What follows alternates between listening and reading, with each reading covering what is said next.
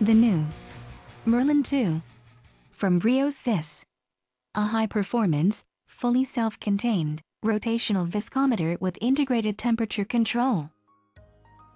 Routine viscosity measurements of materials are important in most industrial processes, such as mixing, pumping, spraying, and coating. Typically, a rheometer is employed to measure the flow characteristics of non-Newtonian systems. These instruments can be complicated and relatively expensive to purchase and maintain. A lower-cost, simple-to-operate, rotational viscometer can provide a similar flow curve profile of these non-Newtonian materials.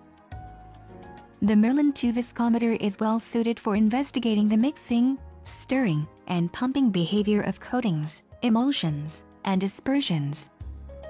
The enhanced performance specifications of the Merlin II enable the testing of a wide range of materials, including paints, coatings, inks, polymer solutions, foods, pharmaceuticals, and cosmetics.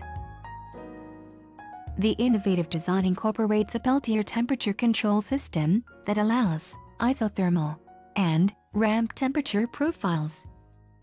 A thermal enclosure is available to enhance the performance at high temperature. The Merlin II has the capacity to easily generate precise data in terms of viscosity, flow curves, and yield stress. Its built-in Peltier temperature control system and ability to conduct isothermal and ramp experiments distinguishes it from other commercially available viscometers.